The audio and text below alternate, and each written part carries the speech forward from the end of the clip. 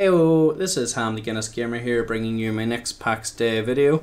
Thought I'd take this opportunity with the upcoming wipe on the 5th of November to actually just do a walkthrough of our base and what we've been working on for the last 4 months, more or less.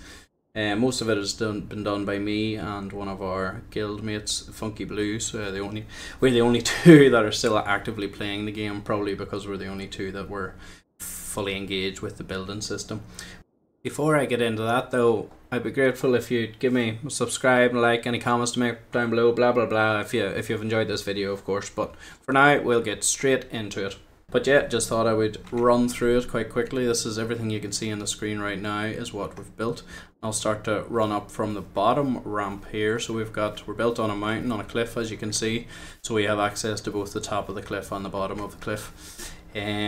Now this is a relatively recent building that we've built that is super pretty and done by Funky Blues exclusively.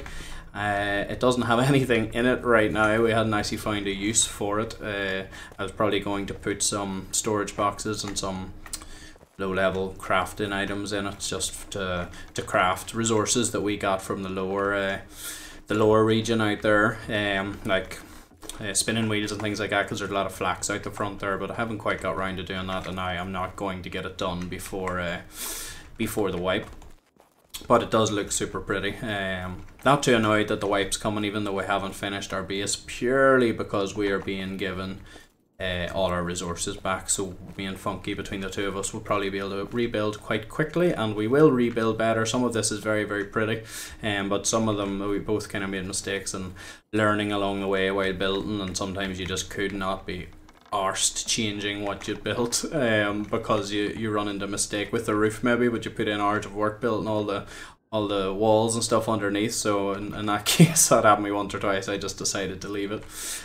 So here is a bit of a rampart, I think you would call it, a bit of a small tower anyway that Funky had built to lean down over.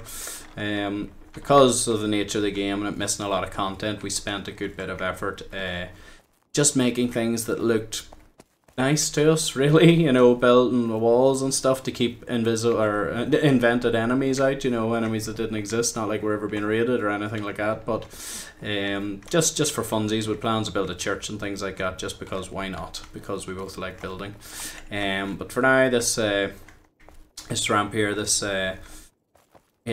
stairs up is one of the first things that were built just to get us up from the bottom down there up to the top up here. Now underneath this was all very, very jagged cliffs and stuff like that, so we had to build in a certain direction, as you can see coming up there. Definitely not straight and round in a circle, just to get on top of the cliffs. Here's a nice wee house for somebody that was built into the cliffside as well, like a house in Hobbiton. Again, a couple up here, a couple of wee minor tiny ones, that one, and this one, it wasn't fully fleshed out either, but a nice view down over the valley from this if you don't mind a bit of breeze coming from the wind. So on up, a couple more houses with not too much in them, a couple of storage boxes here and there for people to use if they'd ever returned to the game. They would have used another they would use the houses, I'm sure. Another one here with a couple of wee benches, some nice lights. Again, most of what we're looking at is actually built by Funky so far. This was our dump storage chest area and still is used for that, for resources that didn't have a home elsewhere. Originally that was much bigger. That was our first storage area, and we put everything there, and then as we progressed up the stairs and built the likes of the tavern and the tailoring place and stuff, then all those resources that belong to those places ended up in those individual buildings. Again, this is just another house here, a small house built into the cliffside. Again, all very pretty. Now this is the first crafting place that you come across. This was the building we built, as you can tell by the looms outside, the building we built for leatherworking and tailoring. Now what I will say is, once it started, Funky built the shell of it, and I sort of filled out the inside of it. Once it came to me filling out the inside of it, you kind of realised how many boxes you need for each of them. So when we come back next time, rebuilding, we might have leatherworking and tailoring in separate buildings, because this whole bottom floor is all tailoring. And I spent time working out a bit of a organization system for all the tailor and stuff. On this side here, those are the raw mats here for flax on the bottom row, what's the middle row, wool in the middle row, and then cotton on the top row. And again, these three here are also just the raw materials. And then running from left to right, you have the tier 1 string, tier 2 string, tier 3 string, tier 4 string for each of them. So bottom row, as I say, this one has flax in it, so bottom row, this is all flax string, those bottom 4, and then those middle 4, they're all wool string coming from that, the wool boxes, and then the top one's cotton string coming from the cotton boxes. And then around the other side, of course, is the exact same thing except for cloth. Tier 1, see if I can get the camera angle right here, tier 1, tier 2, tier 3 and tier 4. Now at some point PAXDye glitched and they removed the extra signs that I had on these right hand 6 boxes for some reason, but there was 3 signs on those 3, and then 4 signs on those 3 as well.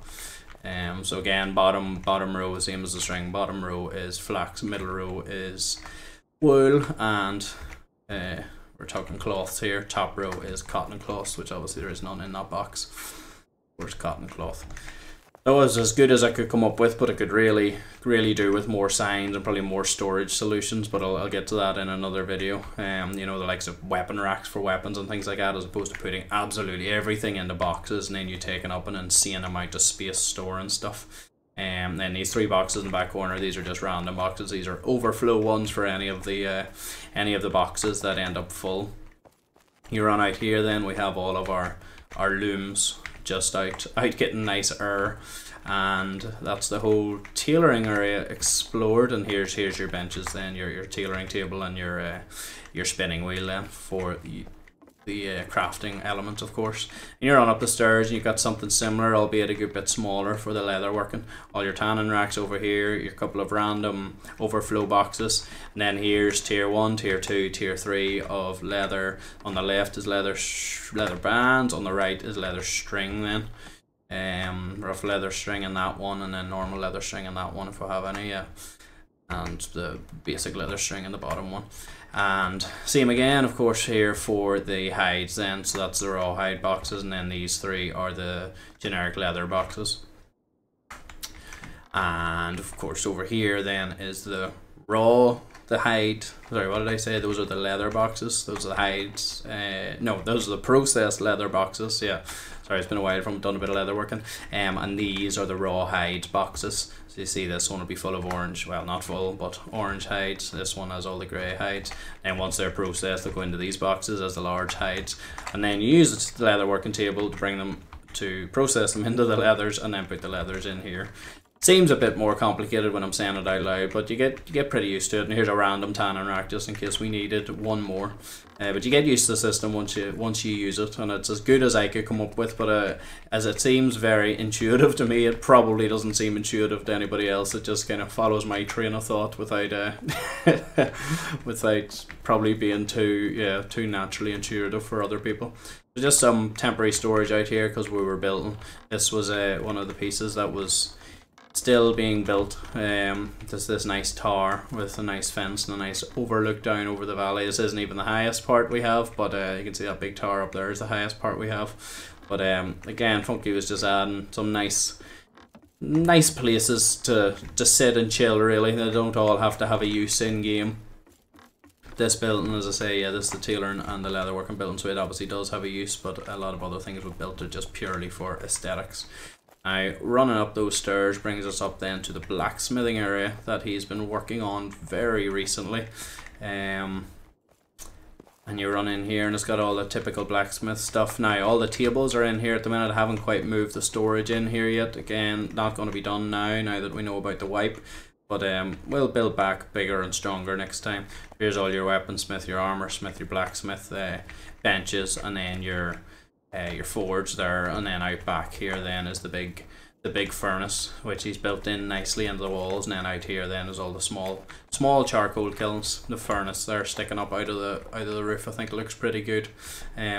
We both like it. They haven't made it easy, but we both like the idea of having the chimney, you know, naturally not covered at the top, you know, protruding out through the roof and logically getting rid of the smoke, as opposed to you know, You can block it in at the top. Of course, it won't change how it works or anything like that. But we don't like we're a bit of role playing in us. We don't like how that wouldn't work for us. So this is an interesting window to get at it. Maybe to do repair works or something to the chimney if we need it.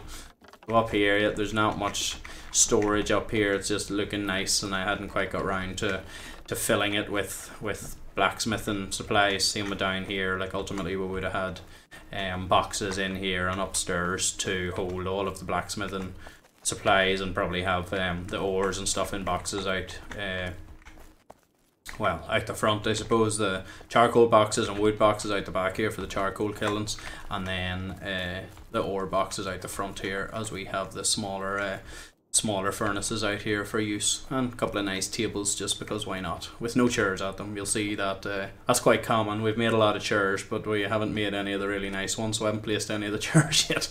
Just benches and tables so far, other than that one there, of course. So yeah, just run out here then. These are all kind of aesthetic pieces. We talked about having a bit of a market here. We haven't fully finished it again, but we thought this is a very central area of the base. You kind of run through this area when you're coming up the stairs. You come up the stairs, that's from downstairs area. You come up there and you drop into the tailoring house maybe, and then you come up here. No matter where you're going next, you have to come up here. So we thought that would be nice for a wee marketplace or something, and then you run out to the blacksmith there. Next place you could run to, that I'll go to now, is going up to the tavern, which is around here. I had built this tavern, so I haven't mostly completed it, but just never got to the finishing touches. All of this wall of boxes out here is where we store our food, and again, similar to the tailoring place earlier, I'm trying to use a bit of a tier system by the amount of signs that I have. So all the boxes at the bottom here, you'll see it has one heart and one food sign, and the hearts for me meant health and health points. So the three on the right, the three on the farthest right there, they are the best health giving foods, so that's total health points as opposed to health regeneration. So then these three are the health regeneration ones, and the 1 heart, 2 heart, 3 heart designates the tiers. And again, then same again here for these drinks, except the wagon wheel for me meant stamina, meant going fast. So stamina again, tier 3, 2, 1, tier 1, 2, 3. So one row being the row on the right being just outright stamina, and the one on the left there being stamina regeneration. Then you run through the rest of these. These are all defensive ones. So the fire means, and hence why I put the shield on them. Probably only makes sense, again, seems intuitive to me, but probably only makes sense to anybody looking at it when I explain it. But the fire meant resistance then to fire, obviously, and again tier 3, 2, 1. So the best stuff is always in the top box. That potion thing is resistant to poison. That ice thing is resistant to ice. The bow means resistant to piercing. The sword means resistant to slash, and then the tools means resistant to blunt. And I did need to put in one more row then for resistance to mental. I just haven't got round to that yet for the wines that I've made recently. So yeah, that's as good as I can come up with what we have, just using boxes and various signage, but could do with probably more options to make that a wee bit more obvious for somebody coming up here without seeing me explaining to it. I would like them to be able to understand it. I don't think any randomer is going to come up here and understand this, to be honest, without me explaining it. But anyway, that's where all the storage is for the food, because all of the food making is in this tavern building. Now, not quite finished, as I say, but it was pretty close to it. Round the left here was the bacon and the brewing area. So here's the barrels and a few different boxes with different ingredients in it. And the distillery there, then the bacon oven here, the bread oven. And again, more boxes. All the boxes have a use. This is where I put all the oats and the rye and stuff. And then up the stairs, then around the left here, just behind, is the flour boxes and the windmill and a wee tiny millstone behind it. It's quite ridiculous that the millstone does the exact same that the windmill does, but I have the windmill there purely for aesthetics, really, and sitting up above, looking out over the majority of our base and able to catch wind where it is, I do believe. Back down here then you see this bridge here, but I'll come back up round to that. Back down here then is the cooking area, and again, ridiculous amount of boxes for all the meat, hence the way I have a wee ham shank sign there. And again, tier 1, 2, 3, designated by the signs. Bottom row was all boar meat, middle row was all deer meat, and then top row was all wolf and bear meat. And then your charcuterie table here, some extra meat boxes, a random box for overflow, your cooking box, more boxes because we need boxes everywhere to store everything that we have, and then your spit roast and your big Craftsman cooking hearth. And then again, more storage here for different foods and berries and things like that. And around here is all the mushrooms and such. Now, similar to the forge, when I was building this, I had to build a proper chimney for the smoke of the cooking hearth to go out. There's no reason to, other than the fact that I'm kind of role playing and I'm really weird about these things, so I have to have a chimney above it. Don't want to be smoked out when I'm chopping meat. Like, I have a wee sneaky hole built into the wall out here. I don't have enough lights in it yet, but it was something I was working on. Again, haven't completed it, but the idea was it was going to bring you out into a tunnel into the back of the basin, where this will bring us out. Currently is into the back of the windmill.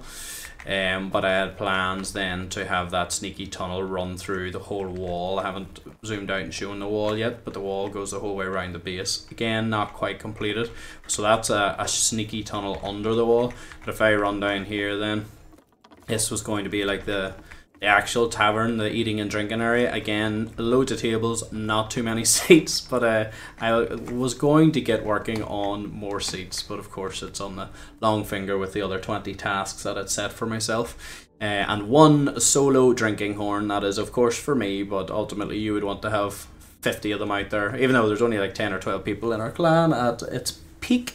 Don't think they're all playing at the same time either, but still, you know, you have all this space, you might as well put out a shitload of tables, shitload of chairs, and then loads of drinking horns. So this is a nice little view again down over the valley from here, and down over the rest of the base. And this was supposed to be the chill area, although let's be honest, it would be a hell of a lot of wind coming through here with how high we are, and the fact that I haven't built walls on half of it, more than half of it.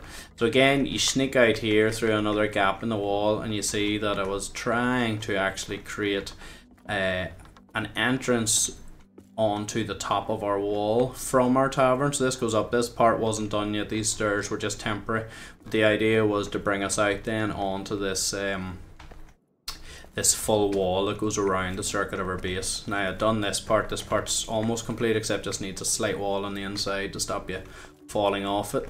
But then you run around, and I of course would plan to put more crenellations along this bit and stuff, just hadn't got around to it, and extending the wall around. And then we run around it, and this will bring us across the top of our gate. So there's like a postern gate back there. Actually, I probably showed a snippet of it but didn't mention it.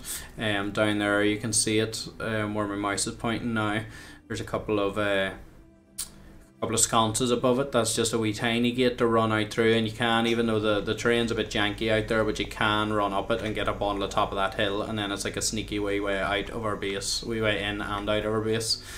From the tavern, so you can run into the tavern, get buffed up on food, and then head out back, and that'll bring you down into the wilderness area. So it will, to get some well, it actually brings you down towards to get wilderness to get the wrought iron, but it's also the way we would go to get to Lioness, which is pretty nice. Then what I'm running over the top of here at the minute was the main gate, and it's sort of underneath us there. Again, it wasn't completed, but was underway. I sort of jump from project to project to keep myself interested. There's a lot of things that I haven't really finished. Like this wall was me, and that tavern was me. I built both of them, and a lot of the things that Funky built he actually finished, which is great. But you know, I was intending on finishing them, just will take longer now with the wipe. So I built this as well. This is our massive round tower, which you can see from all across the base, and again, huge views going down across the valley from here, which is pretty nice. It is a very pretty game. Like, you're looking down over that. It'd be interesting to see how they change this whole area, because I have the whole place basically imprinted in my mind now with the amount that I've been running about it. But You can see across the way there's somebody else building a big tower like structure. He was building that from fairly early on in early access.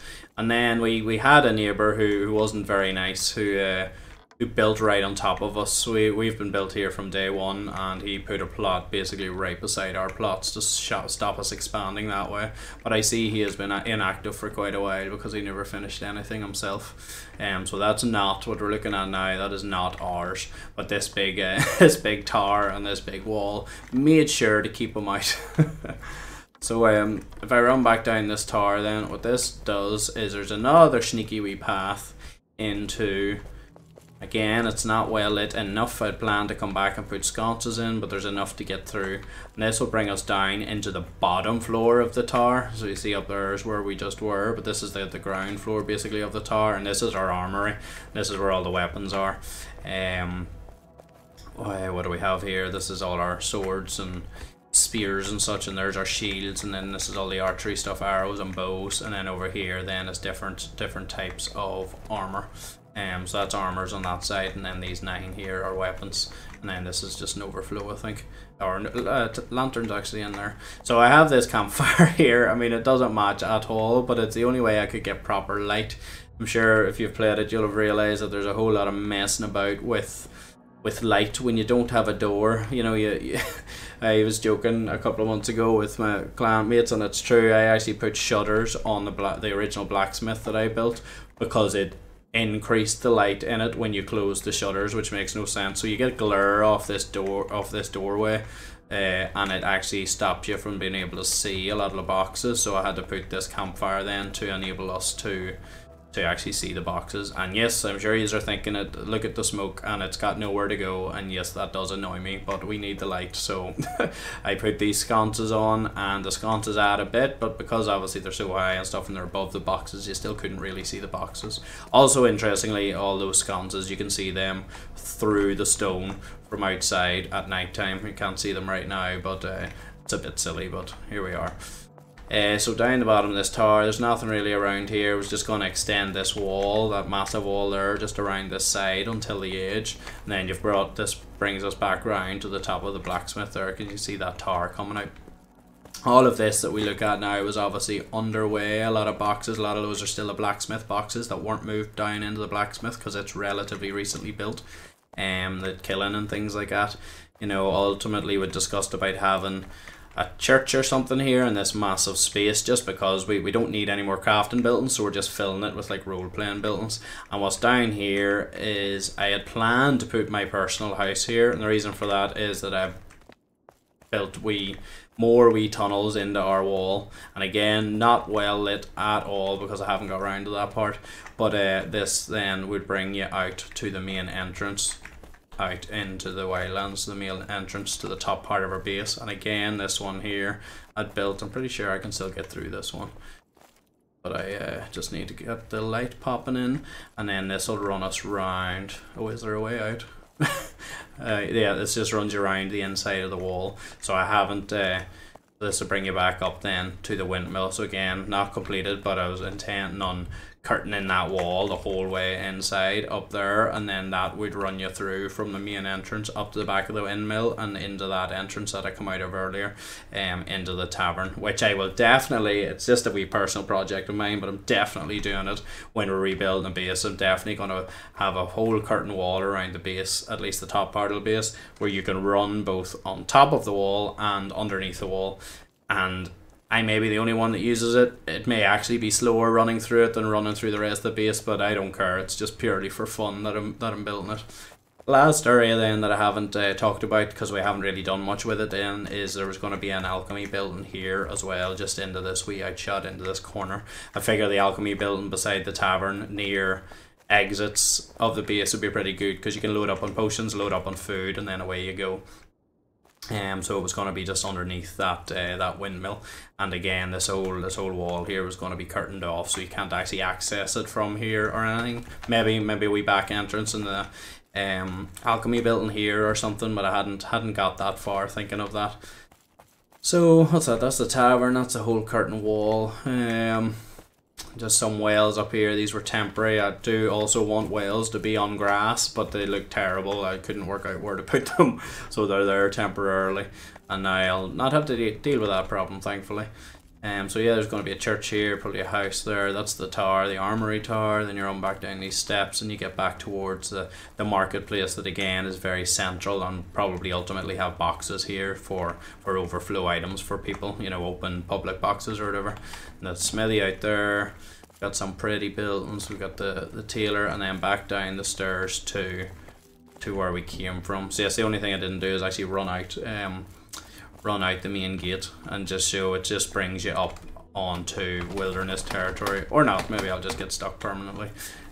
Just brings you out onto wilderness territory, and some fairly strong enemies hit you immediately as soon as you go out here. So I'm not going to show you a clip of me dying, but you just run out here and on you go on your merry way. And the walls are big enough now, they're high enough where if somebody were to attack, which obviously doesn't happen, they wouldn't be getting in. Although there's probably a requirement for some kind of gate here. That would be nice if they brought in those building pieces, because the only kind of doorway we can create is a short doorway about this size, and that would look ridiculous. So right now it's just staying open, and will probably be open for a long time until new building pieces come out. So that's the full walkthrough. If you see, it's quite big. There's a hell of a lot of resources went into it, and a good bit of effort, and a hell of a lot of time. But thankfully, as I say, the wipe, the update coming on the 5th of November is going to give us all of our resources back, as long as they are on our plots, of course. So next thing we're going to do between now and maybe this time next week is start folding everything down. Thankfully, the central 4 plots, I believe, of the base are mine, so not everything will need collapse, but a lot. We probably will collapse everything and just put it down into boxes, just to make sure, between my plots and Funky's plots, just to make sure we get all our resources. And I would recommend you do the same thing too, because I imagine there being issues, you know, that they said about, I've answered a question in their facts about if a building piece is put, you know, partly on one plot and partly on the other plot, you know, they'll choose the plot that the center of the building piece is in. But to be honest, I wouldn't be taking that risk. If you have a piece that is half on your plot, or you think it's half on your plot and it's half on somebody else's plot, and then you don't get it back, I would say you just have yourself to blame. I would say just square out your 1, your 2, your 4 plots, whatever you can have, and stack as many chests as you can in it, and then just take everything else down and fill the chests as much as you can. And if you need to, just build high, there's enough room in a plot probably to build a square platform that you can build stairs in, so that you can put boxes on the, you know, on the ground floor, the first floor, the second floor, and just keep building higher and higher until you have enough boxes to take all your shit. Because there's a lot of effort in this game to grind, and they've obviously done the smart thing. You know, I get why they need to wipe. It's early access, and they said there'd be wipes, and that's fine. They've done the smart thing by allowing us to keep our items, because if we lost all of this, items wise, I think we probably wouldn't play early access again. And I'd say a lot of people would be the same if you've a decent sized base that you've put a lot of effort in. This is just another wee tower, tower top that I haven't actually shown you yet. Again, nice views, and probably would ultimately have had some seats and whatnot here, and you're just under the tavern, so might ultimately put some steps down from the tavern or something like that. That's the tavern's balcony that I didn't actually show either. Around the front of the tavern, when you run up here, this would all be the social area, as well as the part above with that actually has the tables. This was going to be, oh, somebody stole my floor. This was going to be the, you know, a bit of a balcony.